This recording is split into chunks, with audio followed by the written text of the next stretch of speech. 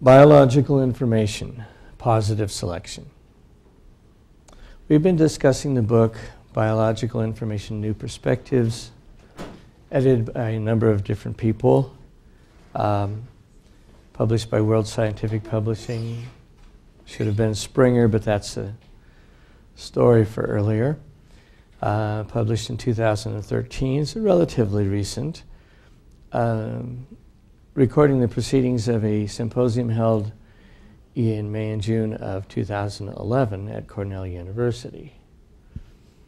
Not sponsored by Cornell, but John Sanford is a professor at Cornell. And available on the internet for free.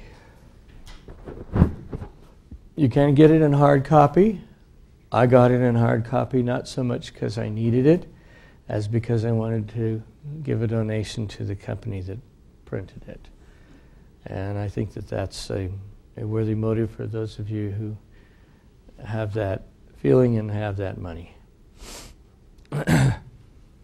The book starts out with a general introduction, which we went through, information theory and biology, which we've also gone through, biological information and genetic theory, theoretical molecular biology, and then finally biological information and self-organizational complexity theory.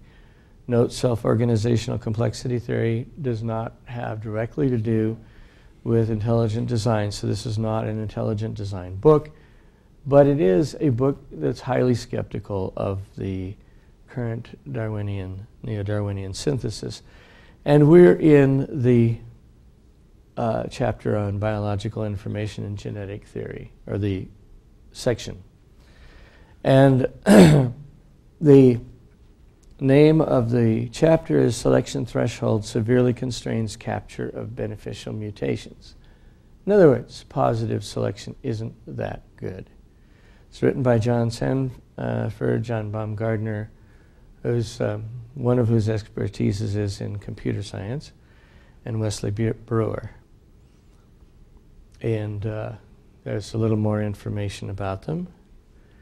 The abstract is divided, as some abstracts are nowadays, into sections. Background: in a companion paper, careful numerical simulation was used to demonstrate that there is a quantifiable selection threshold below which low-impact deleterious mutations escape purifying selection and therefore accumulate without limit. In that study, we developed the statistic ST sub D, which is the midpoint of the transition zone between selectable and unselectable deleterious mutations. It's the point at which 50% of the anti-selected material keeps showing up anyway. We showed that under most natural circumstances, ST sub D values are surprisingly high, such that the large majority of all deleterious mutations are unselectable. Does a similar selection threshold exist for beneficial mutations? Methods: as in our companion paper, we here employ what we call, what we describe as genetic accounting, to quantify the selection threshold, this time the beneficial selection threshold for beneficial mutations, and we show how various biological factors combine to determine its value.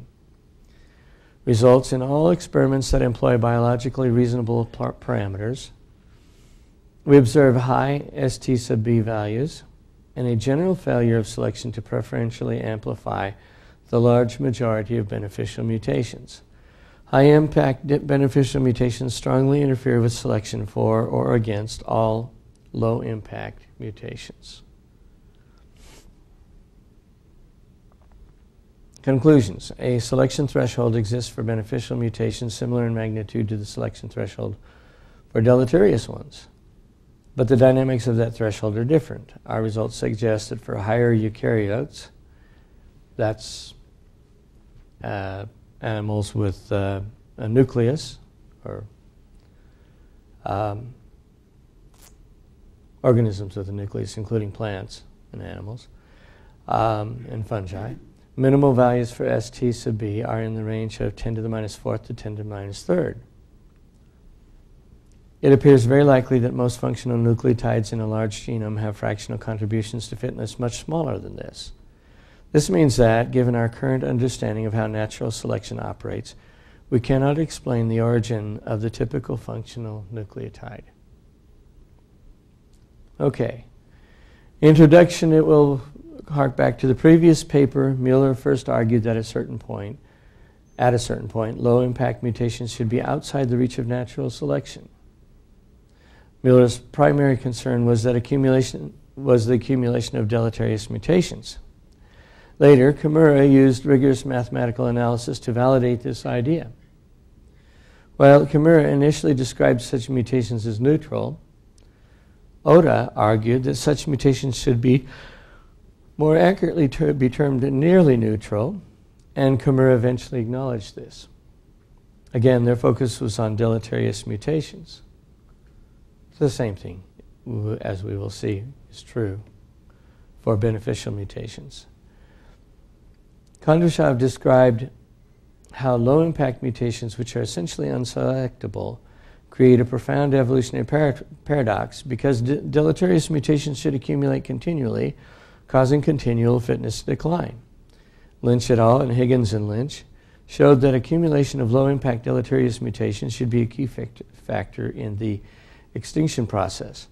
More recently, Lowe demonstrated that the accumulation of nearly neutral deleterious mutations in just the human mitochondrial chromosome could theoretically eventually lead to extinction. In a companion paper, numerical simulation was used to clearly show that the problem of continuously accumulating low-impact deleterious mutations is indeed a very real problem. We showed that under any given biological circumstances, there is a definitive selection threshold for a mutation fitness effect, and mutations with a fitness effect below this threshold accumulate largely unhindered by the selection process. We further showed that under realistic conditions, this selection threshold is surprisingly high, in the range of 10 to the minus 4 to 10 to the minus 3. Those findings indicate that most deleterious mutations should be unselectable, confirming Kondrashov's paradox and reinforcing longstanding concerns about genetic load. One widely cited mechanism which might counteract the accumulation of slightly deleterious mutations is the concept of compensating mutations, as first proposed by Oda and later expanded by others. Oda proposed that for each accumulating deleterious mutation, there is somewhere else in the genome a beneficial mutation that has more or less equal but opposite compensating effect on fitness.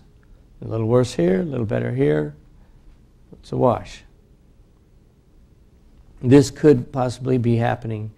This could not possibly be happening independent of selection because we know that deleterious mutations strongly outnumber beneficial mutations. So this would have to be a post-selection effect. Therefore, the hypothesis of compensating mutations would be only conceivable if there could be effective selection for equal but opposite beneficial mutations. This appears problematic because the deleterious mutations are accumulating precisely because their fitness effects are too small to be selectable. Logically, one might suspect that beneficial mutations with fitness effect values of similar amplitude would be equally unselectable. This raises important questions. Is there a selection threshold for beneficial mutations? Under biologically reasonable circumstances, how large might such a selection threshold be? What are the biological implications of such a threshold? Kimura attempted to quantify the threshold for a selection breakdown. His calculations focused on deleterious mutations and considered the influence of only one source of biological noise on the rate of mutation fixation, that of gametic sampling. It is obvious, however, that there are other sources of biological noise besides gametic sampling. Except under strict probability selection, for which transmission of a gamete to the next generation is in strict proportion to the relative fitness of the parent, each of these other sources of noise should influence the selection threshold. Lynch, for example, noted that small population size, large nucleotide numbers between crossovers, and high mutation levels all synergistically reduce the efficiency of natural selection. To study some of these biological factors and to quantify how they affected the selection threshold, we've implemented a numerical simulation strategy using a program named Mendel's Accountant. Mendel's Accountant, or Mendel, is freely available at the website listed. This numerical approach enables us to explore the biological complexity of the mutation selection process as it actually occurs in nature in a way not before possible. As early as 1964, Mueller called for more research aimed at better understanding the selection threshold problem. He stated there comes a level of advantage, however, that is too small to be effectively seized upon by selection, its voice being lost in the noise, so to speak. This level would necessarily differ greatly under different circumstances, genetic, ecological, etc.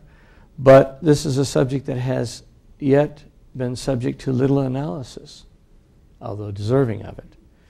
The companion paper does the very analysis which Mueller felt was needed for deleterious mutations. The goal of this second paper is to describe the parallel analysis relative to the factors that affect the selectability of beneficial mutations. And we'll go through some of the results. Conditions allowing optimal selection for beneficial mutations. To better understand the selection threshold phenomenon, we employed the same methodology described in our companion paper, conducting numerical simulation experiments using Mendel's Accountant.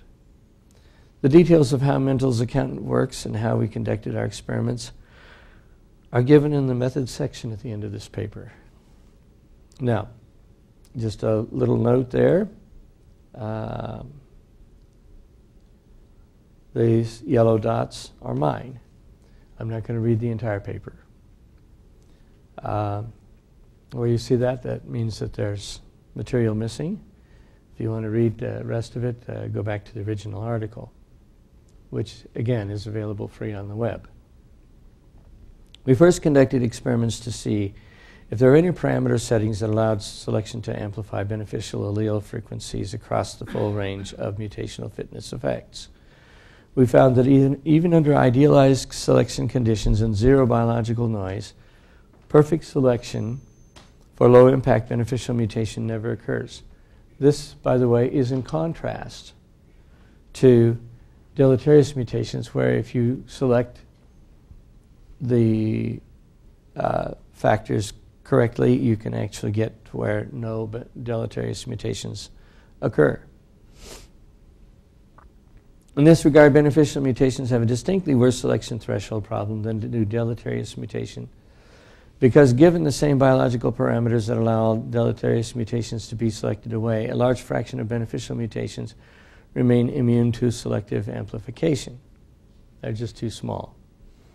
Even with high selection intensity, minimal selection interference, zero environmental variation, and perfect truncation selection, we observed a significant ST sub B, as seen in Figure 1. And there's Figure 1. You'll notice that the selectability tends to be very close to 1. The difference, some of the difference here is due to random error, until you get about to e to the 10 to the 6, and then it starts to rapidly climb. And this is an exponential curve. This, by the way, this 2 happens to correspond to the 1/2 for deleterious mutations. That is to say, at 2, you get twice the number of beneficial mutations being multiplied as you do the wild type. Whereas for the other one, you get half of the beneficial, or pardon me, of the deleterious mutations that you do of the wild type. Figure 1 displays the accumulation of beneficial mutations as a function of mutational fitness effect relative to the case of zero selection. Mutational fitness effect, shown on the x-axis using the logarithmic scale, ranges from minimum non-neutral mutational value up to maximal fitness effect. We define the minimal non-neutral mutation value as the reciprocal of the function of genome size. In this case, we're considering a human population and assuming only 10% of the genome is functional. Note that per some of our previous discussion, that is a very conservative assumption. Each bin represents a fitness effect interval, and the height of the bin reflects the accumulation ratio of that class of mutations relative to the case of no selection. A height of 1.0 therefore corresponds to the level of accumulation that occurs when a selection is entirely ineffective. In other words, a mutation's frequency is influenced only by genetic drift. We define the beneficial selection threshold as the fitness effect value for which the distribution has the value 2.0. That is to say, for the first fitness effect interval, which displays twice the accumulation ratio expected in the absence of selection.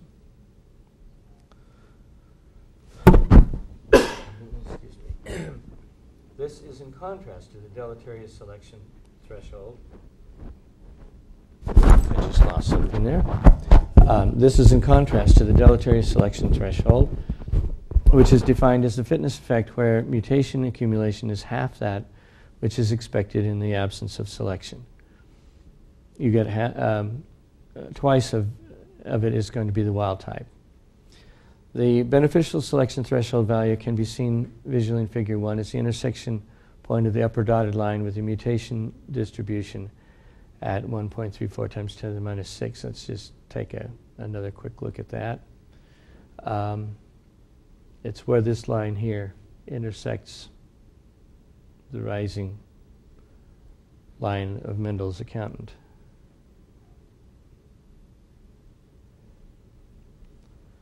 To the right of this selection threshold value, the height of all bins increases rapidly because selection is highly effective in amplifying beneficial mutation frequency in this area. This method of representing the accumulating mutations is very useful, yet fails to convey the actual number of mutations in each bin because the bin height represents merely a ratio of the actual mutation count versus the mutation count expected in the case of zero selection. It is important to realize that the mutation distribution is approximately exponential, so that the bins out on the far left, that is low impact mutations, contain the vast majority of beneficial mutations, while the bins on the right, that is high impact mutations, even when filled, represent very few mutations, actual total. Even in this idealized selection experiment, we actually observed that 92.7% of all beneficial mutations lay below the selection threshold. There will be occasional high-impact beneficial mutations that rise beyond the range of mutation effects of this experiment, that is above 0.001, but they will be so rare as to have very little effect on the fraction of mutations which are not selectable, although they do eventually have their effect. Effective environmental variance. In the preceding experiment, parameters were chosen to maximize selection efficiency without any regard for biological realism. This is the best we can do. Two of the most unrealistic aspects of that experiment were the use of truncation selection and the assumption of zero environmental variation. To explore the influence of environmental variation, we conducted a series of experiments using identical parameters, except that we increased the level of environmental variance, quantified in terms of fitness heritability, the ratio of genotypic variance to total phenotypic variance. That is, tall genes versus how tall the person actually is. And some of which has to do with what kind of food they ate and things like that that have nothing to do with the genes.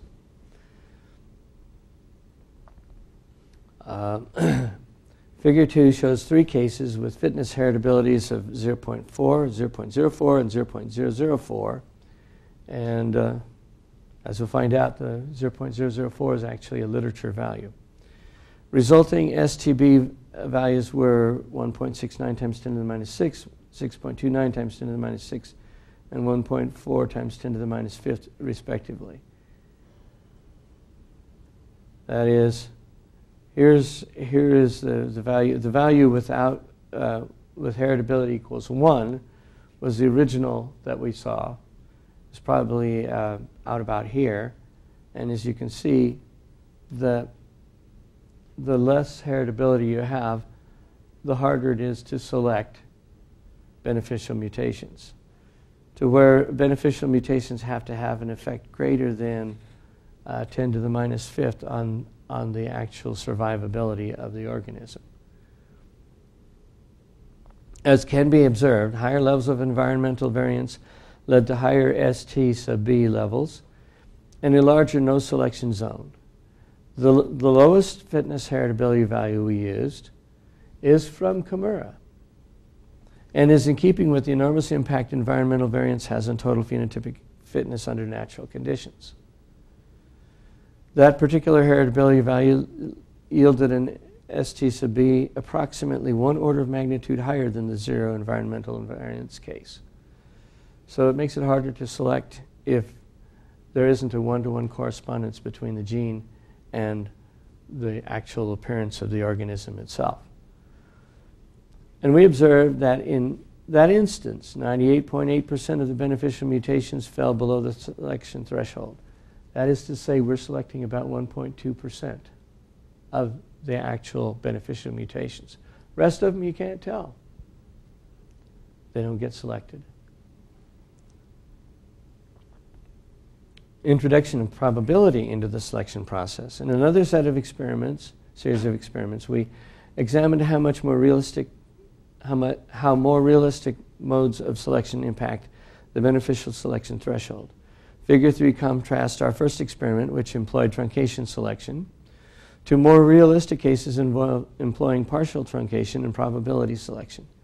Figure 3 compares the results from the case shown in Figure 1, red, with identical runs, but only partial truncation, green, or probability selection, blue. And here's our figure, and you will notice that this is the red, this is our original. This is what happens when something is selected in proportion to the probability that it actually makes the organism more fertile, if you please. And you'll notice that all the way out to 0.001, the effect is basically zero. Some of this is statistical noise.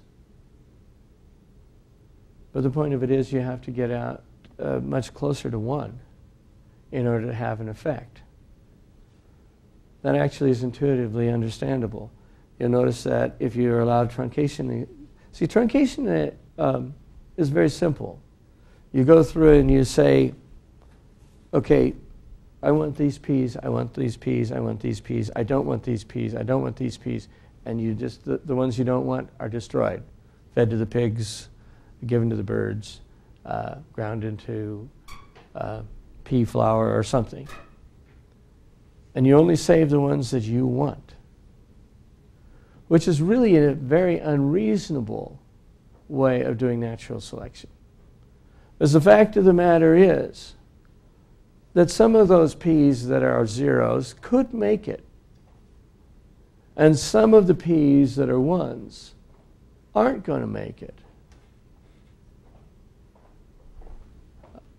So truncation selection is not as reasonable as probability selection. But what this says is that if you go to full probability selection, it's not going to do you any good until you get probabilities of 0.1 or 1. That helping something in 1 in 1,000 cases just isn't enough.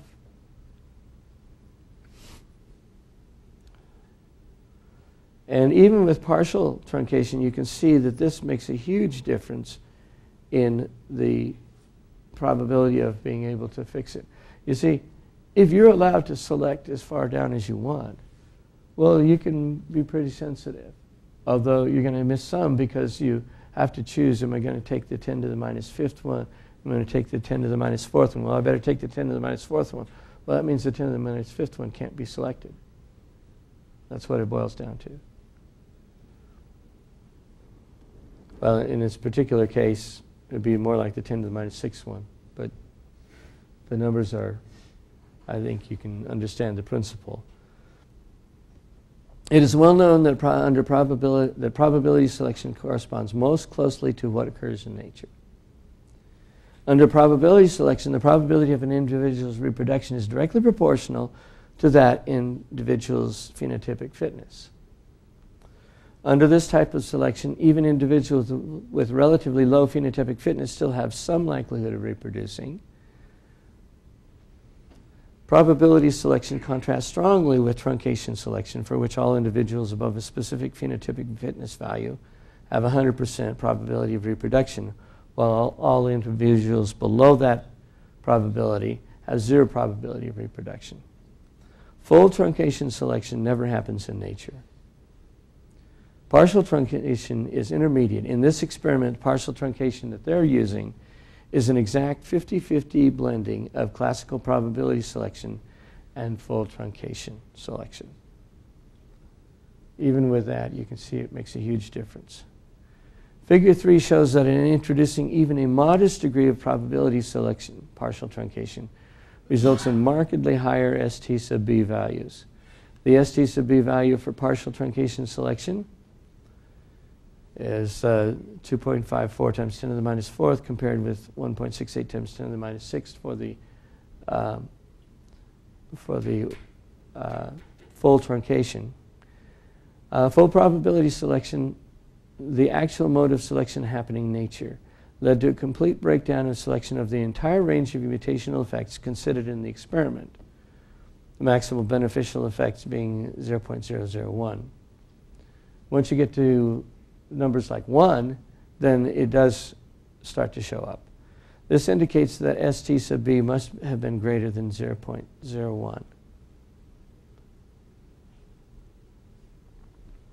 Effects of high mutation rate and consequent selection interference among beneficial mutations.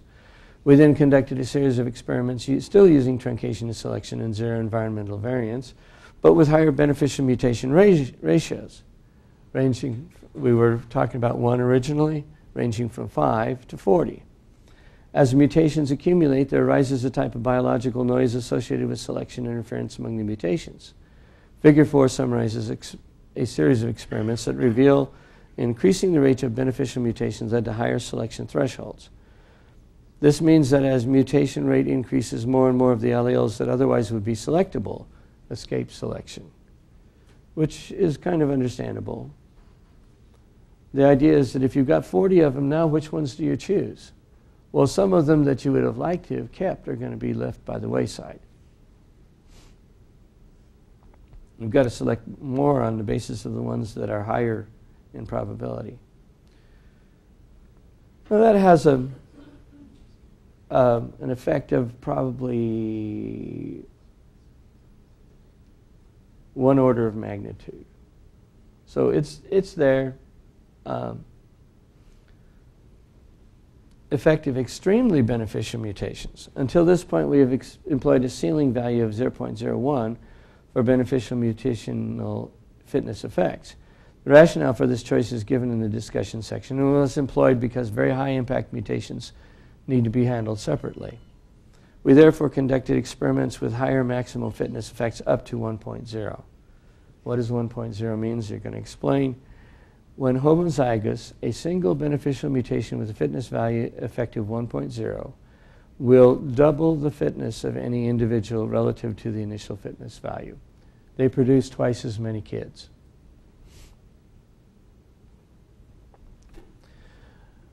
We find that the inclusion of mutations with fitness values of 0.1 or greater have such a profound effect on the behavior of the whole population that we refer to them as extremely beneficial mutations. As can be seen in Figure 5, which we'll see, when we repeated the experiment illustrated in Figure 1, but merely extended the upper range of beneficial mutation effects up to 1.0, the result was a very dramatic increase in the ST sub b value, 10 to the minus 3. This was a single factor in our studies that by itself most dramatically increased the beneficial selection threshold.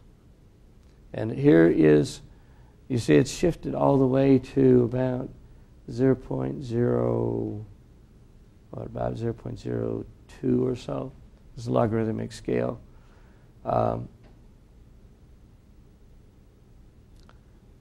compare that with the original, which was way off here at 10 to the minus sixth,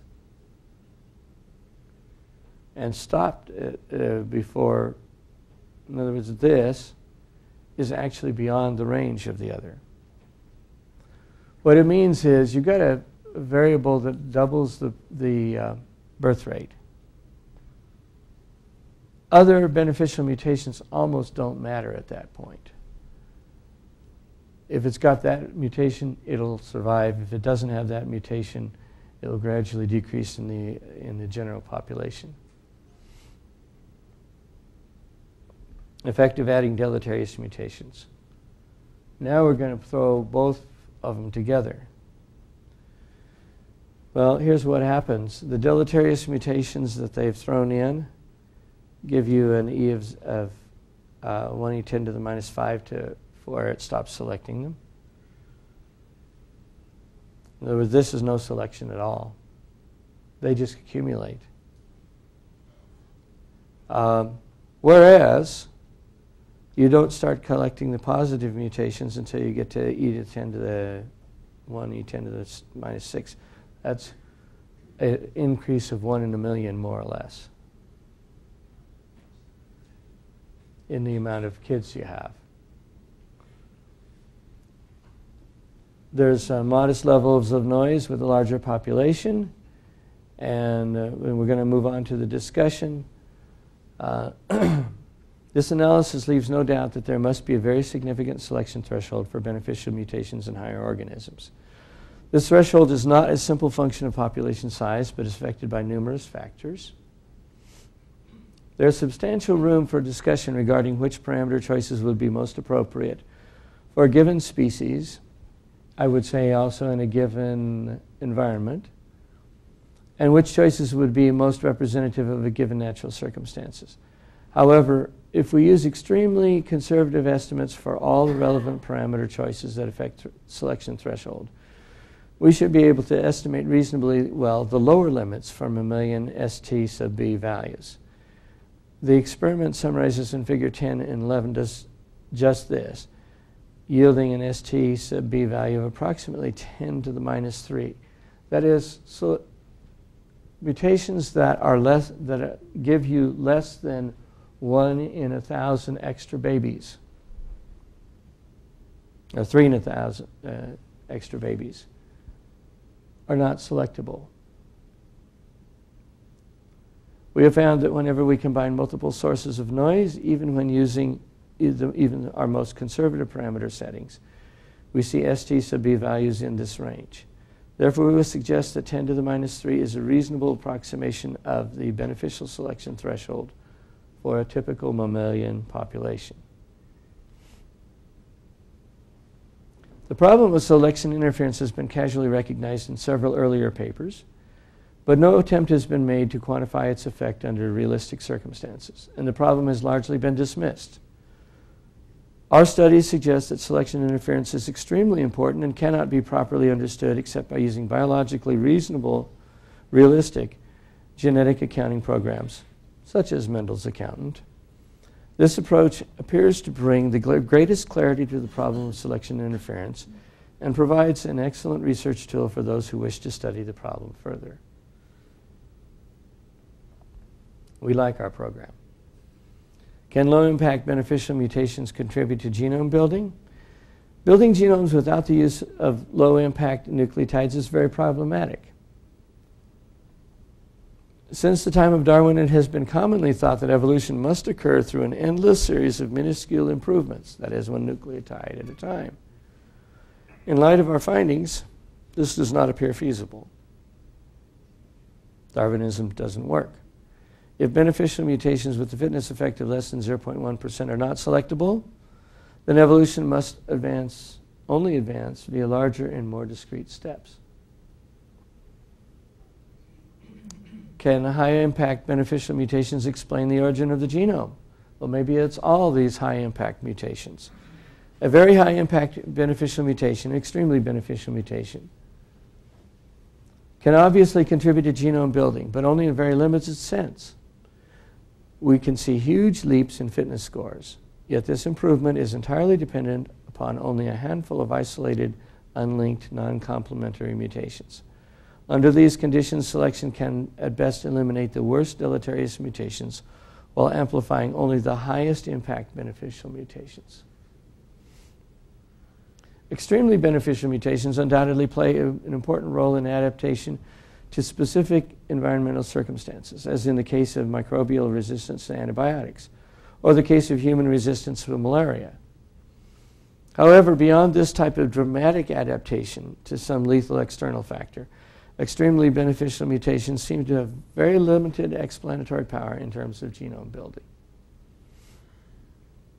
Can equal but opposite compensating mutations stop degeneration? Kind that was discussed, I think it was by Ono. One implication of high selection threshold for beneficial mutations is that Ota's hypothesis of compensating mutations does not appear viable. A multitude of low-impact deleterious mutations cannot be systematically compensated by selection for equal but opposite beneficial mutations at other sites in the genome, because they don't come that way. Our analysis indicates that selection thresholds for beneficial mutations are comparable in amplitude to those for deleterious mutations. So equal but opposite beneficial mutations must be equally unselectable, rendering such a stabilizing mechanism inoperative. The whole thing is rusting out, and there's nothing you can do about it.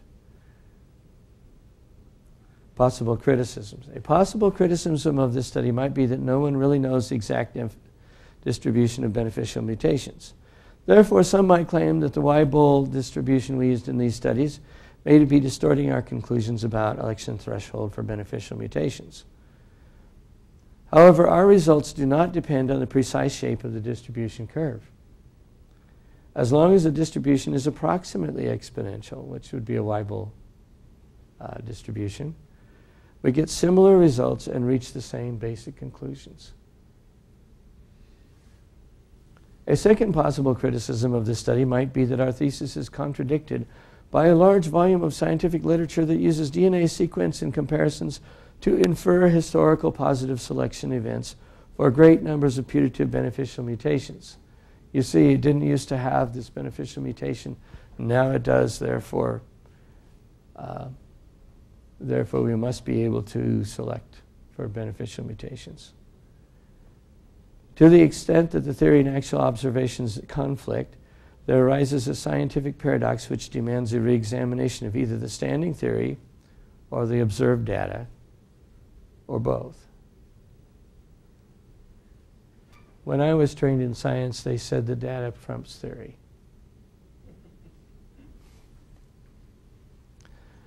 We naturally acknowledge the operation of selection for beneficial mutations in the past, but argue that such selection is severely constrained by the reality of selection threshold, as this study and common sense both demand. Natural selection, as presently understood, simply cannot do what so many are attributing to it, at least relative to low-impact mutations, positive or negative. It is noteworthy that a significant part of this study a part of this body of literature that claims proof of positive selection in the past, based on observed sequence variability in the present, may suffer from systemic error and is now being challenged. A third possible criticism of the study might be that our results are unique to our program, and therefore this program was specifically designed to give these results, and so it doesn't really match other programs. Well, actually match biology, so it really counts, but whatever. Yet in truth, we went to great lengths to design Mendel to best reflect biological reality, and it is in fact clear that Mendel's account is the most biologically realistic forward time population genetic numerical simulation yet developed. Furthermore, apart from specific details, our observations are in good agreement with what sound population genetics and logic would predict, and our work reflects an expansion, not a reversal, of previous studies. Moreover, in another paper in these proceedings, and also in a separate paper, it is shown that the digital genetic simulation program known as AVIDA produces very similar results. Now, this is somebody else's genetics program. Similar results regarding selection threshold and selection breakdown as we report here when AVITA is run using realistic fitness effects. In fact, AVITA shows selection thresholds substantially worse than what we report here. Concluding comments. Our findings raise a very interesting theoretical problem. In a large genome, how do millions of low-impact yet functional nucleotides arise? It is universally agreed that selection works very well for high-impact mutations. However, unless some new and as yet undiscovered process is operating in nature, there should be selection breakdown for the great majority of mutations that have small impact on fitness. We have now shown that this applies equally to both beneficial and deleterious mutations, and we have shown that selection interference is especially important when there are high-impact beneficial mutations. That is, nothing else gets selected. We conclude that only a very small fraction of all non-neutral mutations are selectable within large genomes. Our results reinforce and extend the findings of earlier studies, which in general employed many simplifying assumptions and rarely included more than a single source of biological noise. We show that selection breakdown is not just a simple function of population size, but is seriously impacted by other factors, especially selection interference. We are convinced that our formulation and methodology, that is, the genetic accounting, provides the most biologically realistic analysis of selection breakdown to date. And then there's a section on methods, and there's an appendix that it justifies the parameter settings that they used. And I'm not going to go on further on that. My own take on this is that this study looks at the ability of positive selection to power advancing evolution, not only under ideal conditions, but under more biologically realistic conditions. As might be expected, natural selection is relatively powerless to give the noted results. This is particularly telling, at least in my opinion, in cases such as the peacock's tail eyes. You know, all those ocelli, the peacock's tail flips the tail up and all those eyes are staring at you, where multiple mutations are probably involved, multiple minimally helpful mutations, none of which can improve fitness significantly. Their value for producing fitness is probably 0.00001 or something like that. In fact, there's some evidence that the peahens are not particularly impressed by the eyes. The eyes are for us. And where truncation selection seems unrealistic, can you imagine the peahen going, oh, the eyes are off center, forget that guy.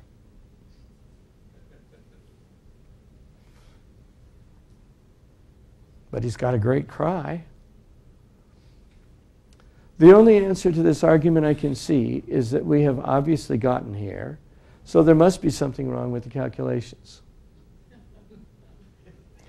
Now, this argument assumes that evolution happened as usually theorized. It's vulnerable if that assumption is not secure. So I think these guys are onto something. But that's my opinion. Now it's your turn.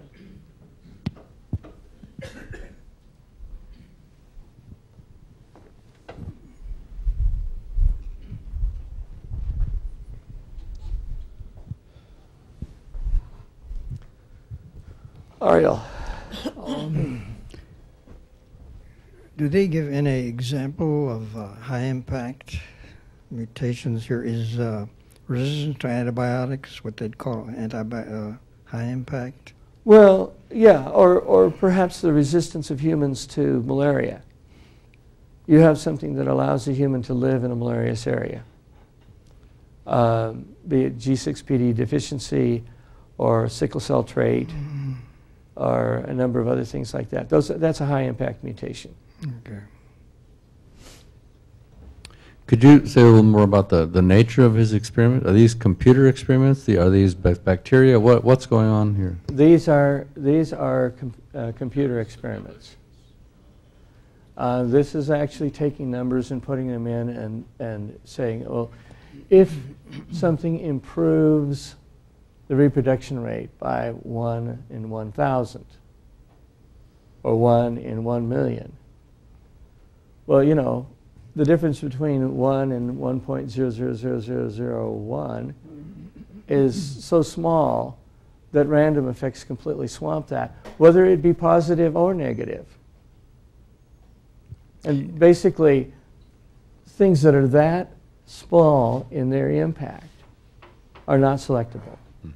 Is this kind of research, does it typically then compare these computer results with actual real-world data? The only place that I know of where that's been done is an article by these guys that some of you may remember John Sanford showing the numbers on what happened to H1N1 flu. And it's fascinating because rather than getting worse and worse, it finally petered out. And the only place you have to worry about getting H1N1 flu is from a corpse that's been frozen in the Yukon in 1918. Then you're in trouble. But H1N1 flu, for practical purposes, isn't there.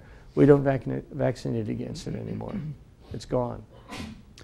Does he publish these things in peer-reviewed journals?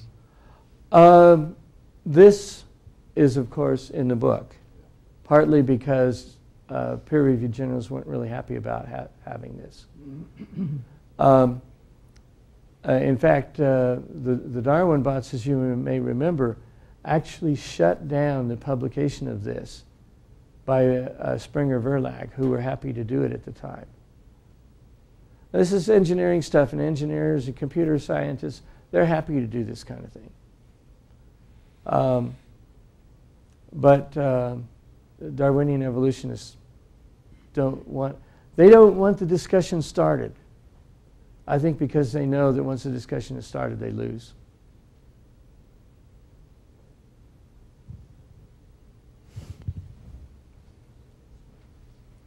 I noticed that basis of computations was offspring level of 6, and I wondered if that was totally arbitrary, or was that the average of population of offspring in the universe, and if it would be raised or lowered, how much that might affect the results?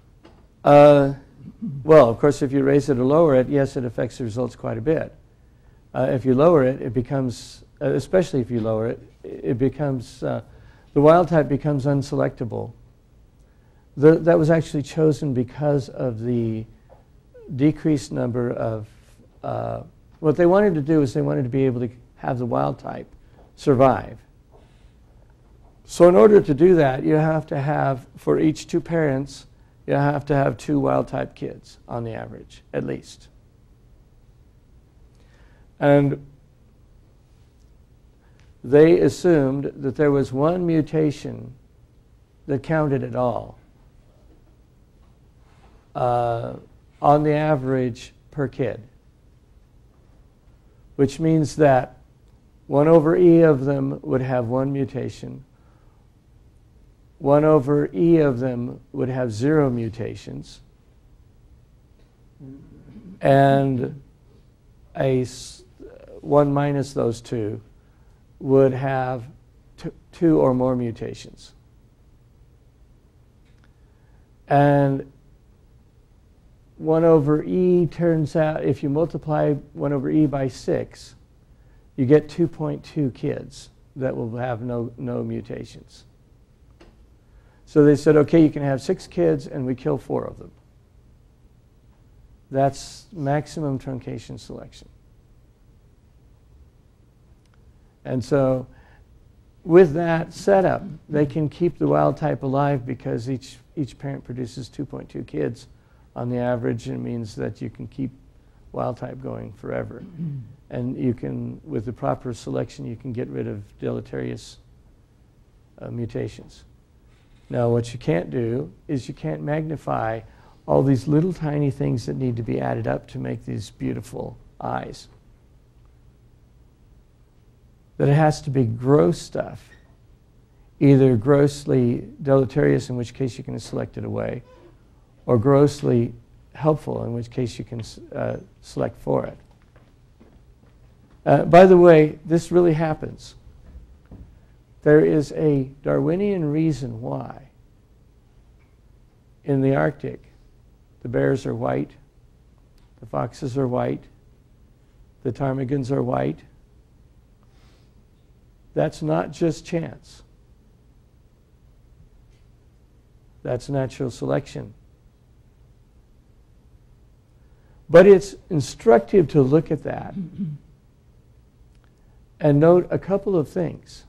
One of them is producing white bears turns out to be quite easy. You knock out their melanin. Basically, they're albino bears. Well, as you'll find out, there's more than one melanin pathway in the body. And so you can have people with, let's say, blue eyes versus brown eyes. So conceivably, you could have, dark-eyed bears that are white hair. And in fact, you don't actually knock out all of the melanin in the bears, because as I understand it anyway, the skin is black. It's just the fur on top of it that's not. So you didn't knock out all of the melanin, you just knocked out the melanin that went into the hair. But you see, once you have that mutation, it's so much easier to sneak up on a seal if he thinks you're a cloud instead of a large brown animal bearing down on him.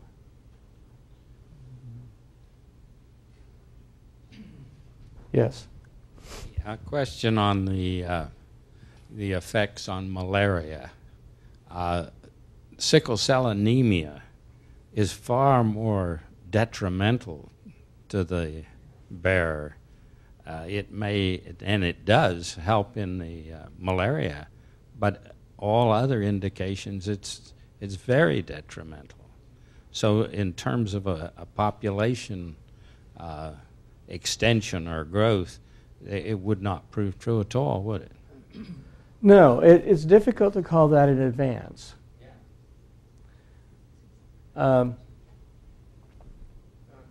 We may eventually get in advance, but so far, all of our anti-malarial mutations have turned out to be knock something out. And the polar bear's adaptation for a white environment turns also out to be knock something out. And the point of it is, you don't get those beautiful eyes by knocking stuff out. You have to create them using a little mutation here, a little mutation there, a little mutation there, somewhere else, that all happen to dovetail into, well, let's finally get, gold in this area and blue in that area, black in that area, and so forth. It takes a tremendous amount of coordination, and there isn't enough selective power to make it work. Yes, and then over here. Could you just put one of those truncation graphs up again and explain a little more for those of us who are not computer experts? Sure. Yeah,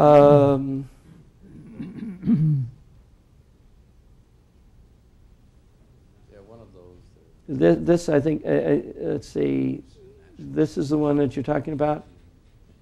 Yeah, well, your first one, any one of them is fine. Let's see if I can, there. Okay. Now, this is truncation selection in a kind of a standard way. Which means what? Which means that your population has 6 kids apiece. You look them over and say, I don't want those 4. Off with their heads. or sterilize them. It doesn't matter. I mean, whichever, works. That's truncation selection. And it's done on, if you like, an intelligent design. This is how we try to do, for raising dogs, and we're trying to get, nice long snout, fast running ability, and so forth. That's how we do it. Those 4 puppies, they can go to the general population. These ones we're keeping with our greyhound bunch. See? That's truncation selection. These ones we want, these ones we don't. This one is half the time getting truncation selection, and the other half the time just, whichever puppies happen to grow. And this blue one that goes out to here and then out, a little farther out, and then finally comes up, is the one where you say, well, if the puppies make it, fine. If the puppies don't make it, whatever. And of course, the sick puppies, eventually don't make it, or at least don't leave as many descendants. But it's a probability thing. It's not you're sitting there and doing, this is where I draw the line. And what's the specific meaning of that upward curve right there? What this means is that if you have a whole bunch of different kinds of mutations, that when you get out to there,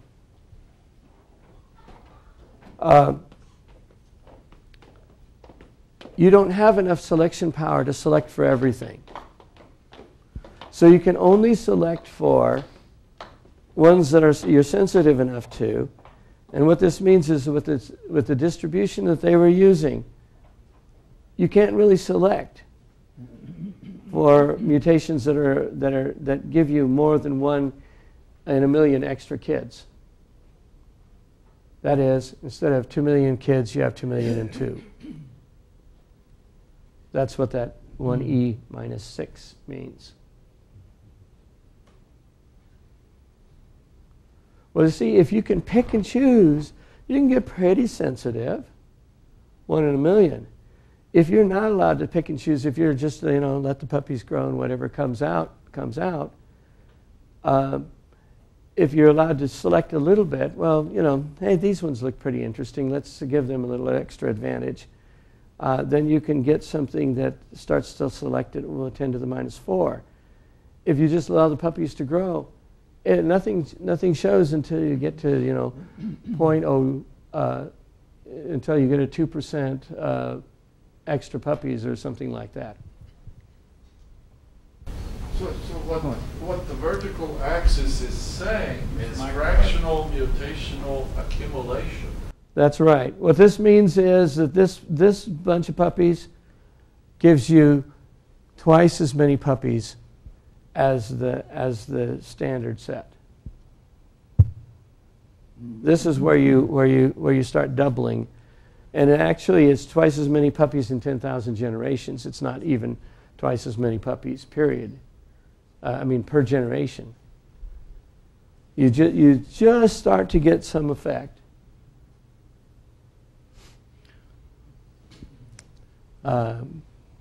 Yes and yes. Obviously, this is a very difficult situation for evolution here. Under these circumstances, and a major part of the animal and plant kingdom probably would fall under this, but when you come to bacteria, for instance, you don't care how many you lose along the way, what does this do to these statistics here? Well, what happens is the bacteria reproduce fast enough and with few enough errors in their repair rate that you can actually keep something like this going. But if the mutation rate reaches above 50%, then you have what is known as Mueller's ratchet, which means that at that point they start actually going downhill, because there aren't enough of the wild type that continue to survive. And most of the mutations are deleterious. So you start getting bacteria that start losing abilities as time goes on. What ratio did they use for beneficial to deleterious mutations here in considering this? Did they, did they talk about, wasn't it something like when he talked about at first, was there a ratio there that you gave? Well, okay, originally they were just considering beneficial mutations all by themselves. Yeah. What was that? But eventually they said, well, supposing that, you know, half of them are beneficial and half of them are, when they did the combined one. Well, that's really optimistic. Yeah, extremely optimistic. Yeah, yeah. Well, see, that's the thing. If you put in numbers that actually correspond to reality as opposed to numbers that correspond to what people would like to believe, the numbers don't come out. And what they're pointing out is that that's not just a function of their computer program. It's a function of Avida as well. It's a function of any any simulation, be it pure mathematical or computer-oriented, any simulation that reasonably approximates biological reality. Things are going downhill and they're not coming back.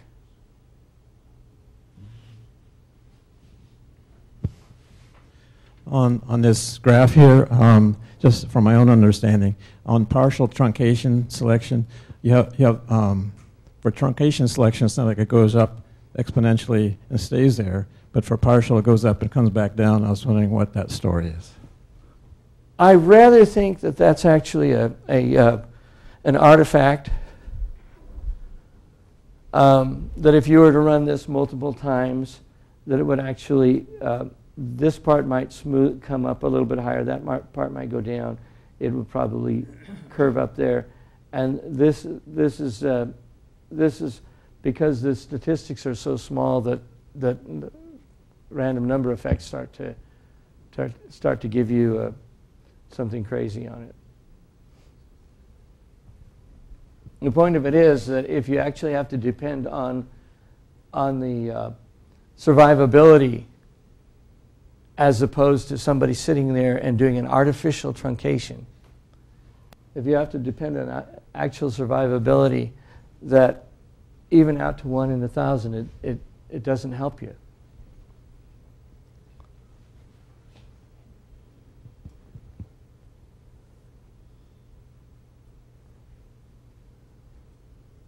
Now, the truth of the matter is I think that they created the program, they created it as well as they could, and then they started playing with it and they said, these are interesting numbers, and we should start explaining to people what those numbers mean.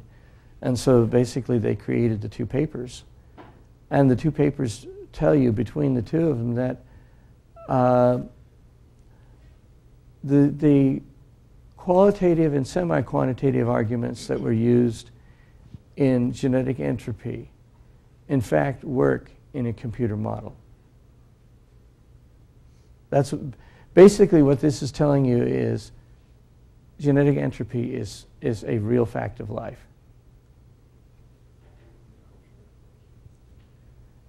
And of course, that has interesting implications for how long have we been here. And it has interesting implications for how long has life been here.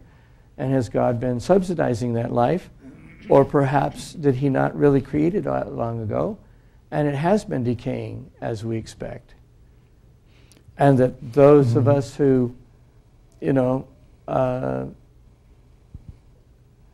we're not as intelligent as our forebears, and that we're not as strong or as anything else, and that the illusion that we have that humanity has been getting better has more to do with environment than it does with heredity. That is, we're not really getting better.